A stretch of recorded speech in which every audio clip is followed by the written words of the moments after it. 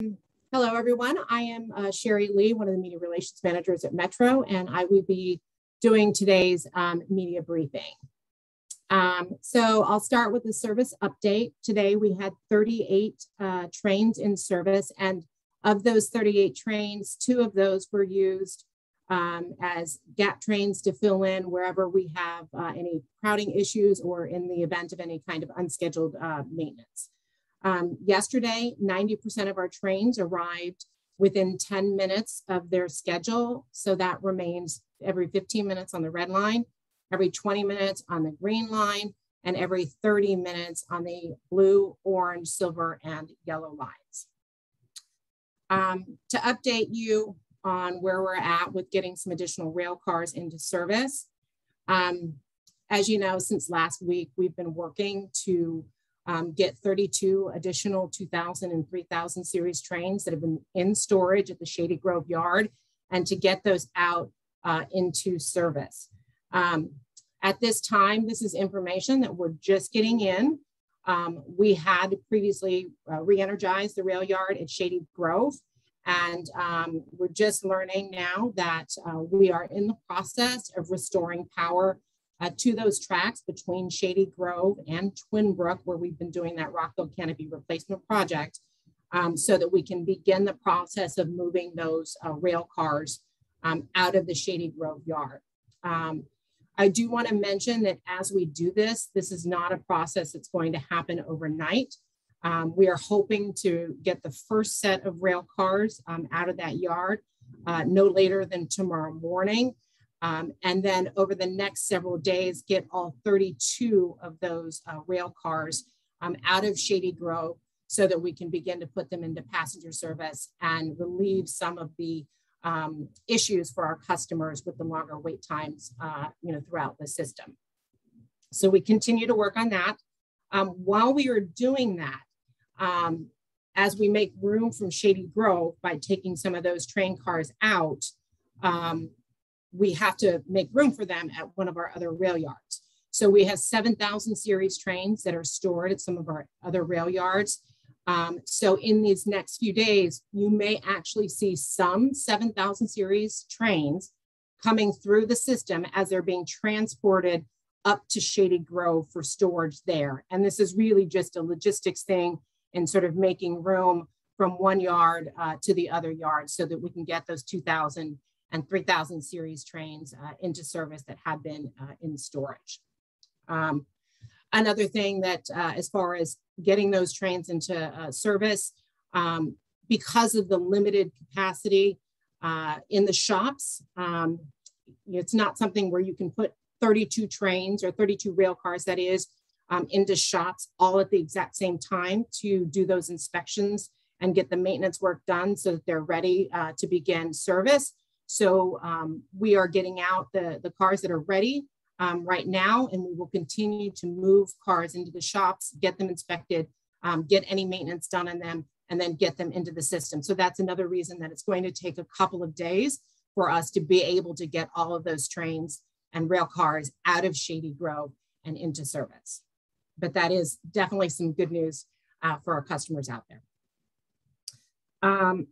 Because of the efforts to improve reliability for our customers and place more rail cars into passenger service, as well as to address some unexpected material issues related to our canopy replacement project there at Rockville. We are letting our customers know today that the reopening of the Shady Grove and Rockville stations is going to be delayed until mid-January of 2022. Again, that's because of these efforts that we have that have been underway to get those rail cars out of the Shady Grove yard and get them through and into passenger service. In order to access those rail cars at Shady Grove, what we've had to do is dismantle the platforms that have been built at the Rockville station to protect the tracks. We've had to dismantle all the construction site there. We've had to remove equipment, and all of that takes time, and then will have to be reconstructed in order to continue with the platform, with the Rockville canopy replacement project. So that's some of the logistical issues and challenges that we're facing there as well. And one of the reasons for the delay in the reopening of those stations. As we move through this process, we will continue to update you as far as getting those rail cars removed from service. We also continue to work with the WMSC on that draft inspection plan for the 7,000 series rail cars so that we can get those trains and rail cars back into service. And we will let you know when we have that final draft submitted to WMSC for consideration. And with that, I'll take any questions that anybody has. And Ian, if you could just call them out, that would be great.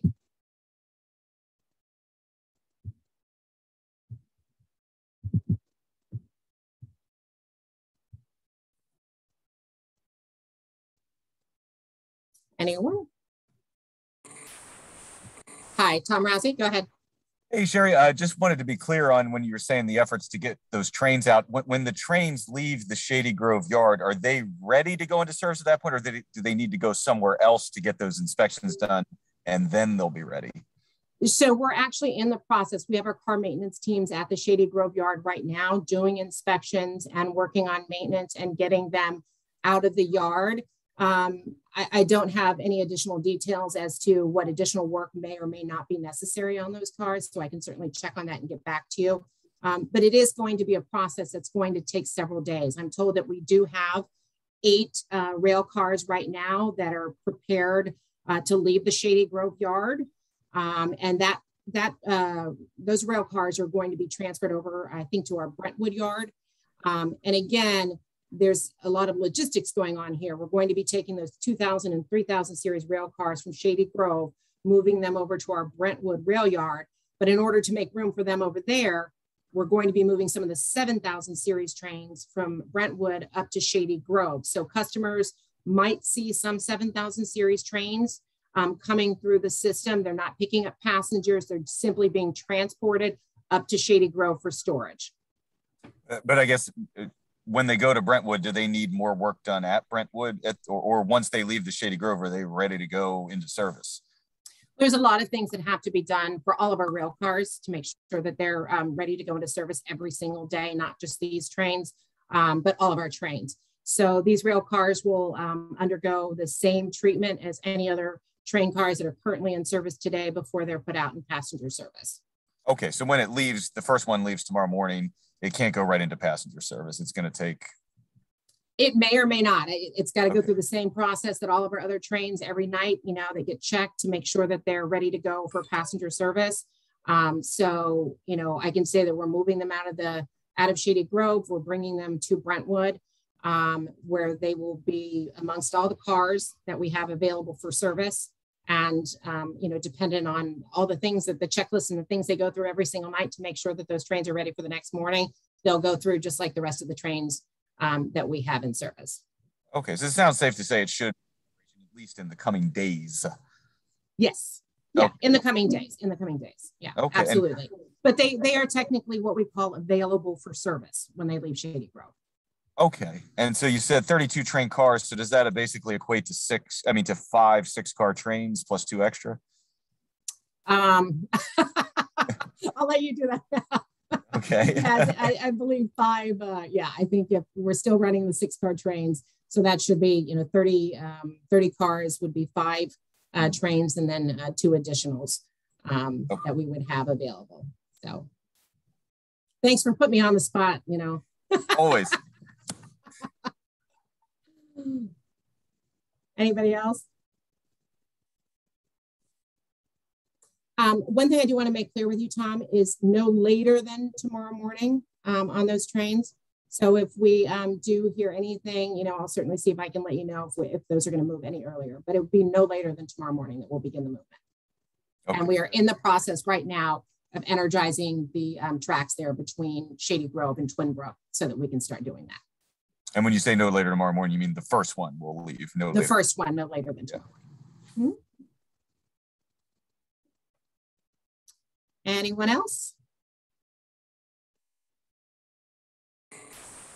Adam Tassi, you have a question? Yep. Yeah, sorry guys, I joined late. Did you, Sherri, apologies. Did you already talk about the Rockville project? I did a little bit, but I can certainly recap that for you. As you know, we've been working to dismantle that construction site at Rockville, where we're replacing the canopy. Part of that process requires some extensive work to remove the platform that we have built across the tracks to protect the tracks. So we've dismantled all of that now, and then that will all have to be rebuilt again before they can complete that canopy project there. So due to that, so that we can get these trains out of Shady Grove, as well as some quality control issues with some of our glass panels for the canopy, the project is going to be delayed. And we want our customers to know that we anticipate Shady Grove and Rockville Station now reopening by mid-January. So that's about, it was supposed to be early December, right? So that's about a month delay?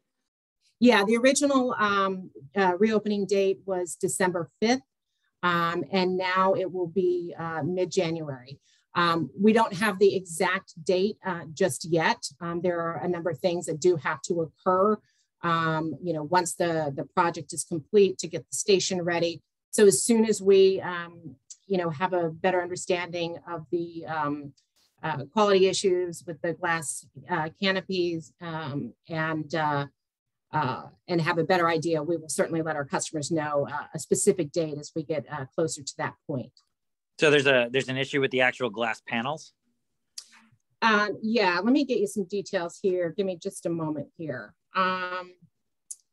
Yeah, so what we experienced was some inconsistent quality with the glass fiber reinforced concrete panels that go over the top of the canopy. Now, some of them that we've put in are just fine, but then, through our inspection process and checking the quality of these panels, we did discover there were some that don't meet our standards. We have addressed those issues, and we are working to make sure that all of the GFRC panels that we're installing meet our quality standards. And that's the additional reason for the delay while we get that addressed. Thank you. Yeah, you're welcome.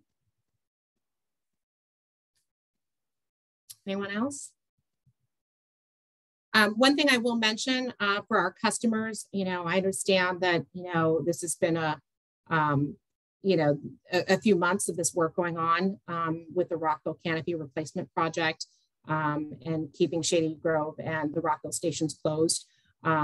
We are working to ensure that we continue to have our shuttle buses operating for all of our customers, just as they are now with the frequency that we have now through this project. So we will continue to provide that shuttle bus service for our customers. We understand the inconvenience, but we're going to get this work done, and we need to get those rail cars out of Shady Grove so that we can also provide more reliable and consistent and better service for our customers across the system as well.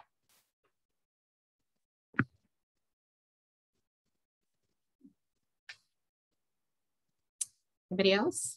Adam, do you still have another question, or do you not take your hand down? I was delinquent in taking my hand down. Sorry about that. Okay.